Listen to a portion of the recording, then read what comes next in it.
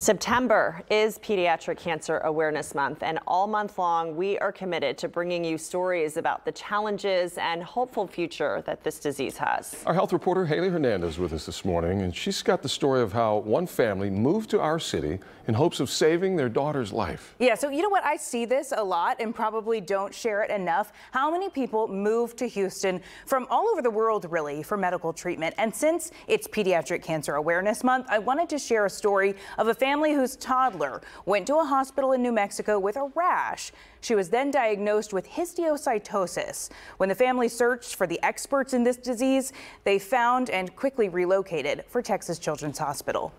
You've probably never heard of histiocytosis. It's this big, scary word we know nothing about. They're making a lot of emphasis on the skin rash, which is the last thing on our mind. Yes, and I was like, who cares about this rash? You know, she's got some kind of illness. But Jordan and Kaylin Brennan did understand the horrible words that followed. Oncology will be in here sometime today. Hearing their next step was to speak with an oncologist was their worst fear come true.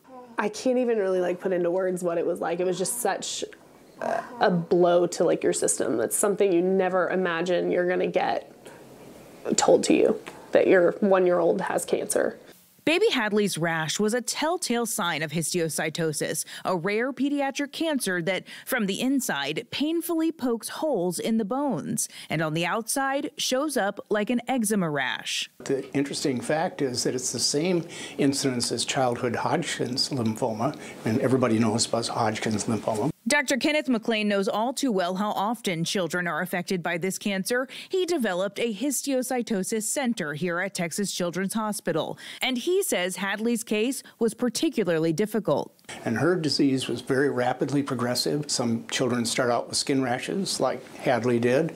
They can have holes in their bones that might be painful, show up on x-rays.